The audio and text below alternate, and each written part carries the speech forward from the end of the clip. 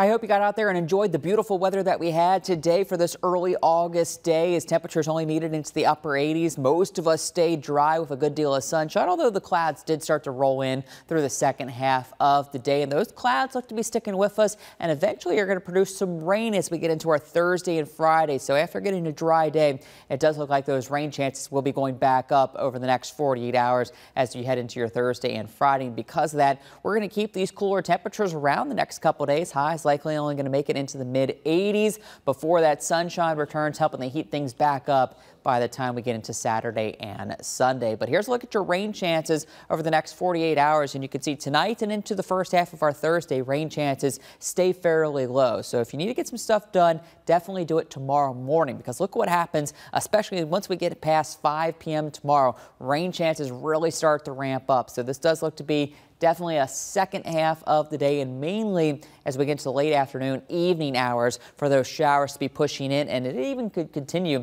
through the overnight hours. So even waking up Friday morning, we're going to have the chance for some rain around before then kind of dying out a little bit, but we'll still have the chance for some showers even Friday evening. Today, though, we did stay fairly dry. There were a few brief little showers out towards the upstate that tried to move into Chester and Fairfield County, but most of us did stay dry. We had some of that additional cloud cover, though, this afternoon, which allowed temperatures to only make it into the upper 80s, but those clouds are since beginning to break up a little bit. But as we look off to our north and west, we have another upper level wave that's moving through Kentucky down into Tennessee. We got some severe weather back into Missouri. We'll watch for another upper level disturbance to develop in the same spot tomorrow afternoon and eventually then head for the Carolinas. So that's why we'll be watching this area tomorrow. And then you can see even more activity as you get back over into the Rocky Mountains. That looks to be for Friday. So tomorrow morning, it is a dry start to our day. Could even have the first round of some light rain moving in by early afternoon.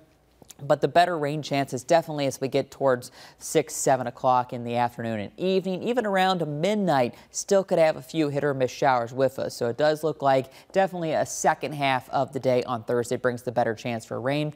Friday morning could start off a little bit dry and even some sunshine breakout Friday afternoon. But it does look like another little wave moves in Friday evening. That could give us some hit or miss showers and even a rumble of thunder or two. And then things start to trend a little bit drier, pushing into the weekend. So for tomorrow, we're going to go mostly cloudy, keeping temperatures in the mid 80s with that 60% chance for those afternoon and early evening showers and thunderstorms.